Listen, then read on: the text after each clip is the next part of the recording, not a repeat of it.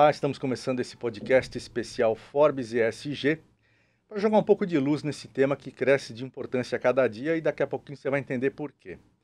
Eu sou o Zé Vicente, editor-chefe da Forbes, e eu vou conversar agora com o Gabriel Estevam Domingos, que é diretor de pesquisa, desenvolvimento e inovação da Ambipar, né, Gabriel?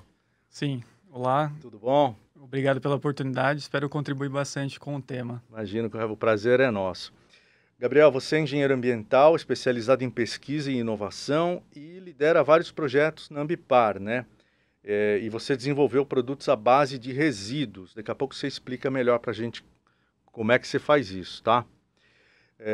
Olha só, o Gabriel já registrou 19 patentes e ganhou 29 prêmios. Por exemplo, Prêmio Embaixadores Ambientais da ONU, o Prêmio Fiesp de Mérito Ambiental e o Prêmio de Empreendedorismo e Inovação EDP 2020. É tudo isso mesmo, Gabriel? Sim, é uma gratificação muito interessante, né? Você dá uma visibilidade boa para a empresa, dá um propósito, né? E engaja, né? Eu acho muito gratificante. Olha que legal. Eu vi um vídeo seu também, que é você conduzindo a tocha olímpica no Rio, né? Como é que Sim, foi isso? Como é que você foi parar lá? perfeito. É interessante você perguntar isso, né? Porque esses Jogos Olímpicos, eles trouxeram protagonistas de vários segmentos, né? Não necessariamente da parte de esporte. Então, tiveram pessoas que fundaram uma ONG na área de doação de medula óssea, ou até mesmo transplantes, enfim. E eu fui representando a parte de meio ambiente. Que legal. Então, vários protagonistas de várias partes do Brasil tiveram a oportunidade de carregar a chama olímpica. Teve empresário, né? Teve um Sim, monte sim. de gente. Então, já que você foi o representante, né, da questão ambiental no Brasil, como é que você, assim, sendo pelo menos aparentemente tão jovem, né, como é que você se tornou um nome assim relevante, né, importante na questão ambiental no Brasil? Bom, eu comecei há mais de 10 anos atrás, lá no Grupo Ambipar, nós temos um centro de pesquisa e desenvolvimento e inovação, que basicamente, ele desenvolve soluções para grandes empresas com problemáticas relacionadas à reciclagem, redução de custos e até mesmo posicionamento de mercado. E nesse sentido, essas empresas, é uma forma de terceirizar a parte de inovação e trazer a questão da parte de pesquisa, aproximar da academia. E nesse sentido, a gente tem um relevante sucesso, né? Começamos participando daquela plataforma de Open Innovation, então tinha projetos relacionados a desde reuso de efluente, né, tratamento de efluente, até desenvolvimento de um novo produto, de um resíduo que volte para a cadeia produtiva através de uma forte utilidade e baixo custo. E esses desafios, eles foram tendo visibilidades, é uma forma de aproximar e até melhoramento da questão socioambiental, de uma forma geral, né? Então, eu acho que foi isso dos protagonismos que tiveram nessa conjuntura, nesse tema, né? Você está com que idade? Tô com 33 já.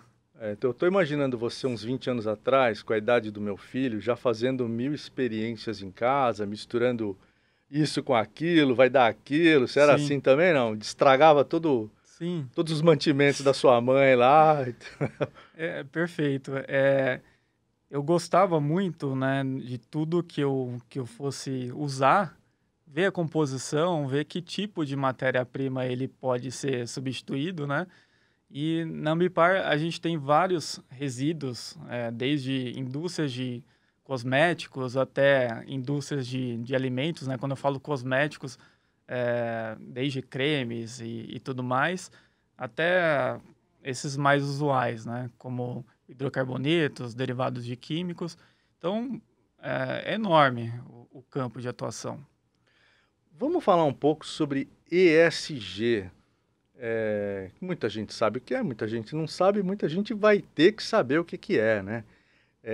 Dá uma explicada, o que significam essas 3 letras, faz favor.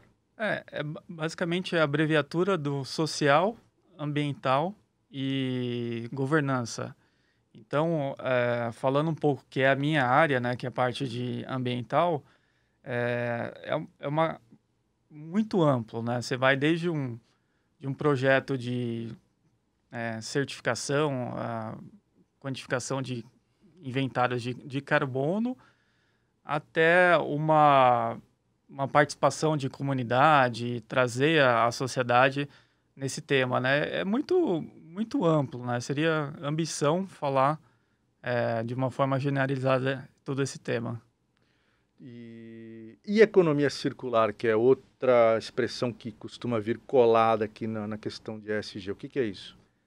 Na verdade, é sair de uma economia linear, né? Que é aquele produção, consumo e descarte, para uma coisa cíclica, né? Quando a gente vê aquele logo de reciclagem, né? O ciclo, é basicamente isso. E o logo da Ambipar, ele tem muito didático. Você tem uma setinha para cima, outra para o lado, outra para baixo, outra para cima. Então, é cíclico, né? Voltar para a economia circular, que é os produtos que antes ele eram descartados daquela economia linear, eles voltam para a cadeia produtiva, substituindo as matérias-primas convencionais, ou seja, as matérias-primas virgens. Então, ele traz uma competitividade, ele deixa de utilizar recursos naturais por uma economia de baixo carbono. Entendi. Bom, e também diminui aí o problema do lixo, né, mundial, né, aterros e sei lá, o que mais que... Sem dúvida, é uma tendência porque, veja, quando você consegue substituir esse produto, você diminui os custos de disposição, né, porque são onerosos, né? Quando eu falo resíduo, não é aquele resíduo habitual que a gente normalmente vê, resíduo orgânico, embalagens, são mais segmentos industriais, né? Então, eu vou desde indústria de papel e celulose, que tem uma geração altíssima, que são lodos, até mesmo indústria de alimentos que nós gerenciamos, desde sobras de produção de refrigerante até bolachas. Então, só para exemplificar para as pessoas que estão nos ouvindo entender, por exemplo, isso, um resto de bolacha ele vira base para fazer nutrição animal de rações. Então, o resto de suco ou outro tipo de resíduo que tem bastante açúcar, eu faço uma fermentação alcoólica para a produção de álcool, seja para limpeza ou para outras utilidades. Mas esse resíduo que você está falando não é, então, o doméstico do consumidor final, é o que sobra lá na indústria já, né? Sim. Durante o processo de produção mesmo, né? Sim. Desde a indústria, pré-indústria até pós-indústria, né? Então, você tem alguns acordos setoriais que você tem que voltar, seja as próprias embalagens mesmo, né? Ou até mesmo eletroeletrônicos, né? Desde computadores, celulares, e já está mais habituado a fazer essa economia circular.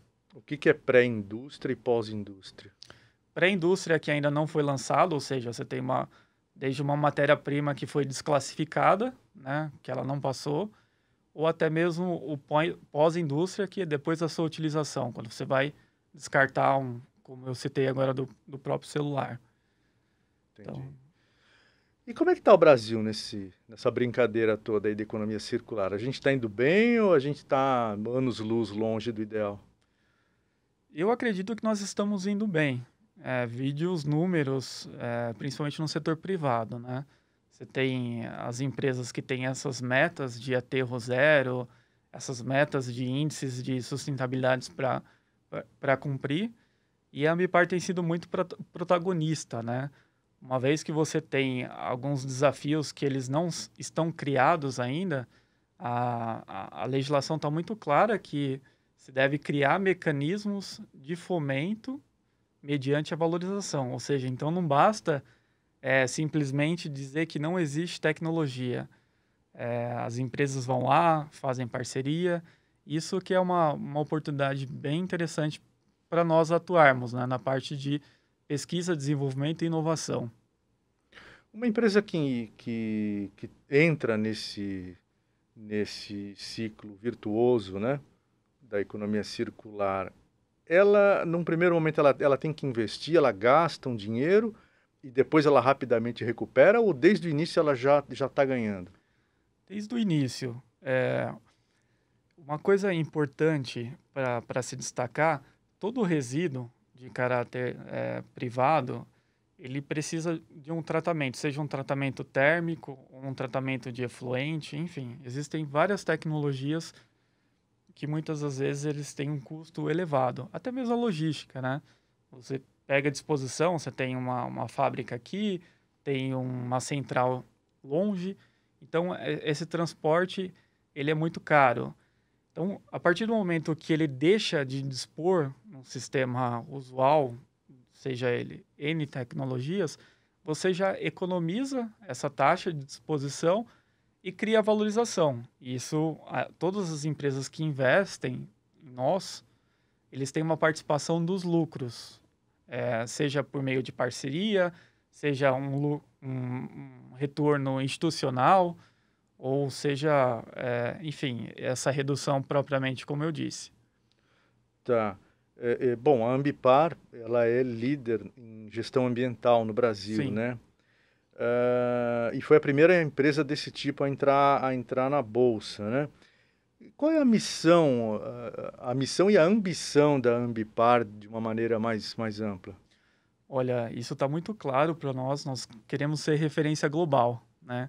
A empresa passou por um processo de abertura de capital e ela vem adquirindo, prospectando de forma orgânica e dentre outras parcerias que está sendo anunciadas recentemente. E nós fomos a primeira empresa a ser listada na bolsa com esse aspecto, né? E agora, né, crescimento norte-americano, na América do Sul, nós temos essa visão de ser referência global na questão de sustentabilidade. Está caminhando firme para isso ou não? Sem dúvida. Vide os números, né? Você tem algum número aí na cabeça que você possa falar ou ainda não? Essa parte dos números eu vou deixar com o Fábio. Tá bom. Que a gente vai conversar depois, né? Exato. Eu estou conversando com o Gabriel Estevam Domingos, que é diretor de pesquisa, desenvolvimento e inovação da Ambipar, que, como eu disse, é líder em gestão ambiental no Brasil, né? Ô, Gabriel, você, como a gente conversou, como eu mencionei ali no começo, você é fera na pesquisa de reutilização de resíduos, né? Dá uns exemplos aí de algumas coisas bacanas que vocês desenvolveram lá, que patentearam, que você descobriu, inventou. Legal. Bom, por exemplo, nós, né, estamos habituados a tomar medicamentos, né, desde complexo vitamínico até mesmo, enfim, N formulações, e aquele invólucro que fica o fármaco, ele, para a produção dele, sobra muito resíduo. Então, pensa numa teia que é formada as cápsulas, e aí fica como se fosse um papel moeda, sabe, os retalhos? Esse produto, uma multinacional nos procurou para dar uma destinação mais nobre e nós, que são as cápsulas de colágeno, aquelas gelatinosas, Sei. que até para questão de assimilação no organismo, ela tem uma funcionalidade interessante. E aí nós desenvolvemos uma base para a produção de sabonetes, base para shampoos, então não tem nada a ver com o core business da empresa originária, mas que tem uma outra utilidade. Outro exemplo que eu posso citar aqui é sobras de suco, que eu até mencionei, da fermentação alcoólica, resíduos de indústria de papel e celulose, que são areias de caldeira, cinza de queima de biomassa, ou seja, queima de eucalipto. Nós fazemos pisos, aqueles pisos intertravados que São Paulo usa bastante, aqueles encaixados, sabe? Sei. Que não vai... Não vai cimento, né? Exato, até para a água percolar, voltar ao seu ciclo. Então, isso é uma coisa bem usual, né? Até mesmo outros segmentos industriais. Restos de creme, restos de produção de derivados de cosméticos, tudo ele tem uma utilidade. Produtos inimagináveis, né? E isso aí vocês fazem onde? Onde fica esse laboratório? Sim, nós temos um complexo sediado em Nova Odessa.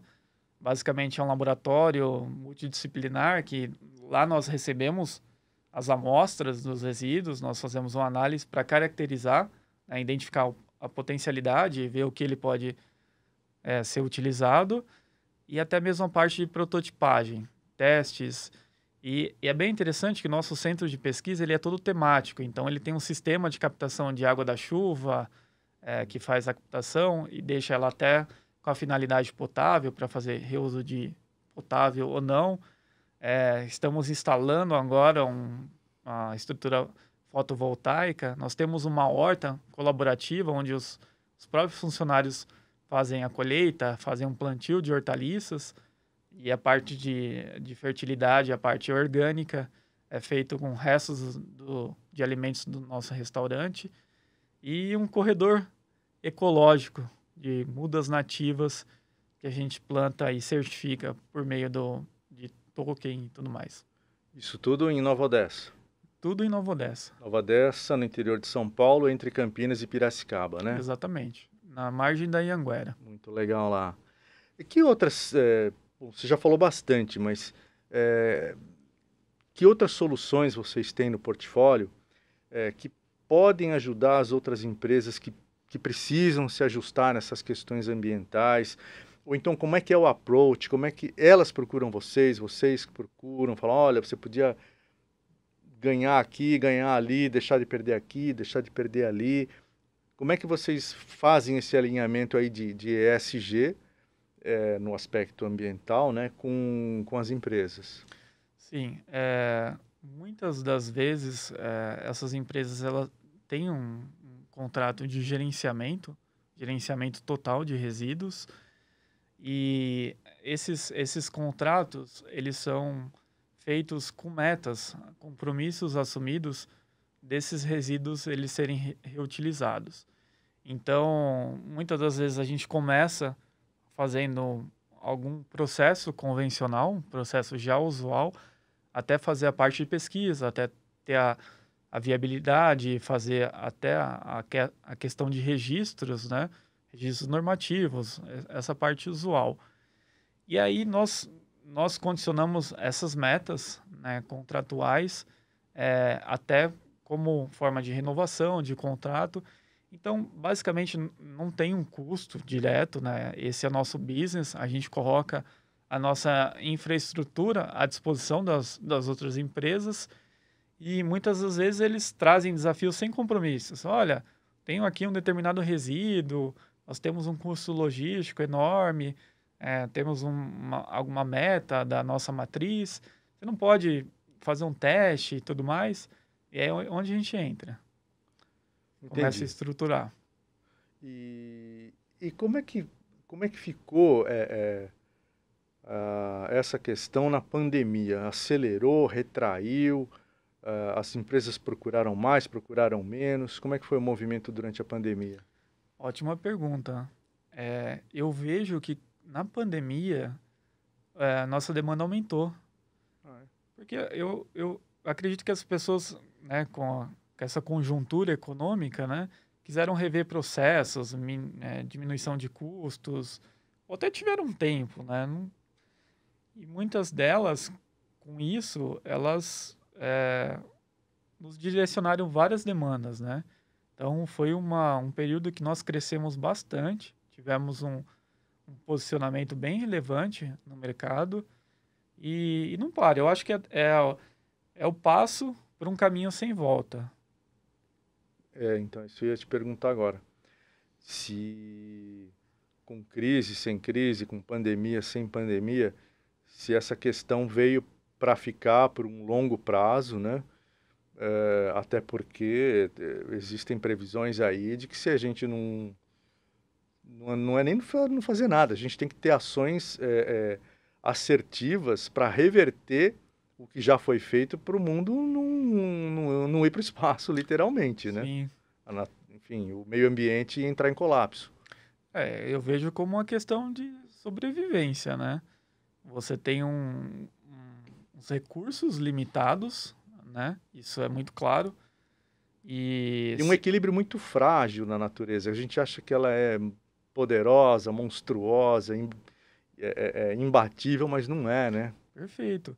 E se nós continuarmos com esse modelo de crescimento, né, sem a projeção, sem esse viés, muitas das empresas vão definhar, né? Porque não dá para continuarmos com... É até uma questão até muito óbvia, né?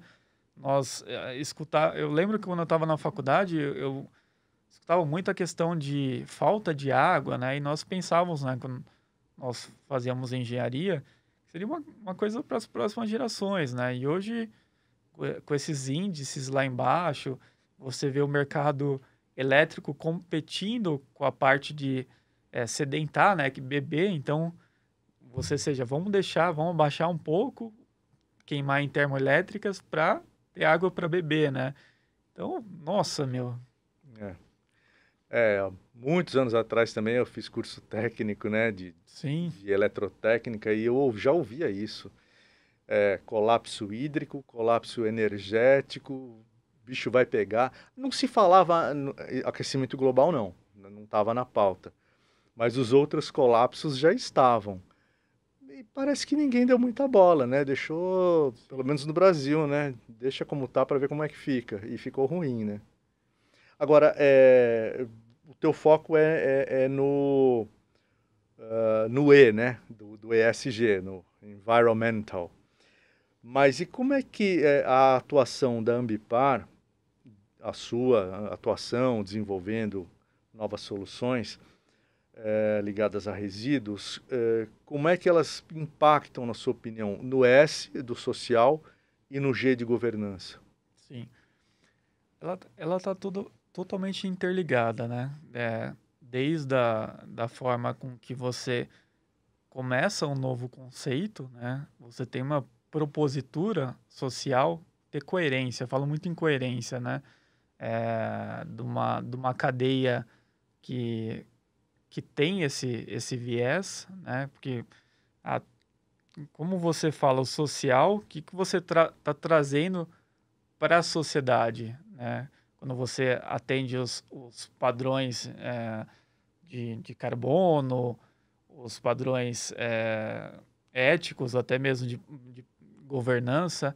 Então, não dá para a gente levantar uma bandeira, a gente fala muito sustentabilidade, né? Uma coisa super, né, usual do dia a dia, mas que no fim a parte social, né, da sociedade, ela tem que estar presente. Então, às vezes parece muito óbvio, né, mas não dá para levantar uma bandeira sem essa diretriz, até mesmo a propositura de governança, né?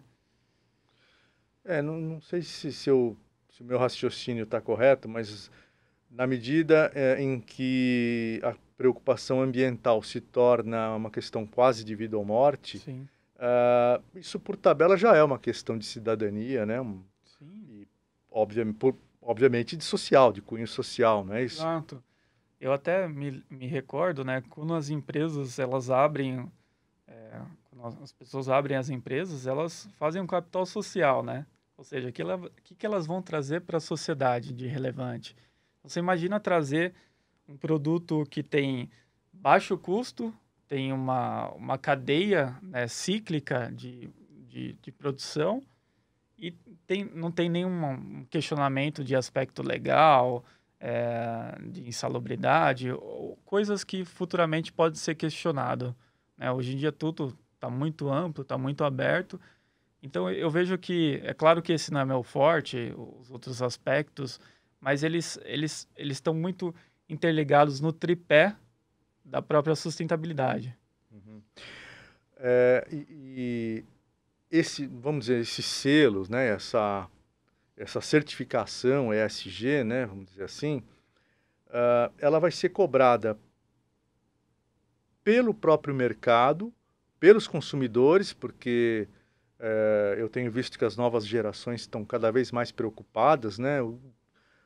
O que é isso que eu estou consumindo? De onde veio? Como é que ele foi feito? Que benefícios ou quais prejuízos a produção desse troço que eu quero comprar trouxe para a comunidade lá onde está instalada a fábrica, para o meio ambiente, etc. Então, eu acho que a soma, né? Me corrija também, a soma dessas cobranças do mercado, dos consumidores, né? Das populações ali envolvidas no ecossistema. E até dos investidores, tudo isso somado, vai acabar forçando quem ainda não tem essa preocupação, quem está querendo tirar vantagem em tudo e, né, fazer um uso predatório, né, do meio Exato. ambiente, essas pessoas vão ficar mal na fita, né? Sem dúvida. Eu acredito que o mercado, ele arbitra em tudo, né? É uma coisa óbvia, né? Mas as pessoas que têm o poder de decisão, né? Que tem lá várias opções na mesa, consequentemente, eu vejo que eles vão investir em algo que tenha propósito, né? Que tenha coerência. Então, nada mais que esse livre arbítrio para trazer as pessoas. Eu acho que dá muito, muito bem para ter lucro, né? Com propósito. Eu acho que esse é o recado. Legal. Gabriel, nosso tempo está acabando. Eu queria que você desse um último recado, então, por favor. Ótimo. Eu convido a todos, né? As empresas que quiserem conhecer essa estrutura, né? E trazer desafios, isso acho que é o desafio que nos move, né? É muito importante essa aproximação e essa construção, né? Acho que a base está aí, a estrutura está aí e estamos à disposição para trazer acho que nada mais do que mostrar na prática, né? Essas oportunidades e ver como que a gente pode mostrar esse retorno. Obrigado. Muito legal. Bom, eu conversei com Gabriel Estevam Domingos, diretor de pesquisa, desenvolvimento e inovação da Ambipar. Gabriel, muitíssimo obrigado e até uma próxima. Obrigado. Até a próxima.